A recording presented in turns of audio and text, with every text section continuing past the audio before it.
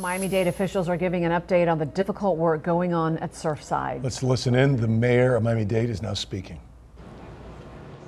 We recovered another victim. The total number of confirmed deaths is now 79.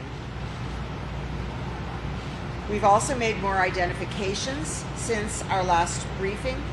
53 victims have now been identified, and 51 next of kin notifications have been made. 200 people are accounted for, 61 people potentially unaccounted for.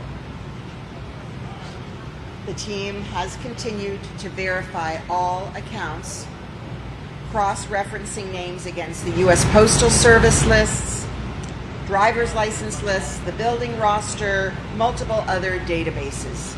We want to get this right. And the hard work and the ongoing audit has continued.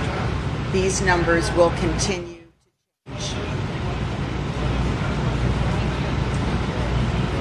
So after 16 long and extremely difficult days, I'm happy to be able to share a small piece of good news. Binks, a cat, living on the 9th floor of Champlain Tower South, was recently found near the site. And a few hours ago, he was reunited with his family.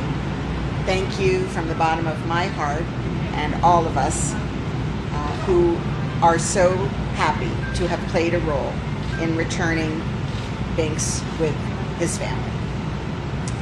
And I'm glad that this small miracle could bring some light into the lives of a hurting family today and provide a bright spot for our whole community in the midst of this terrible tragedy. And we're so very grateful to all of those across our community and the world who've continued to keep us in your prayers and in your hearts. Finally, tomorrow, I'd like to announce that our press briefing will be once per day, 10 a.m. going forward.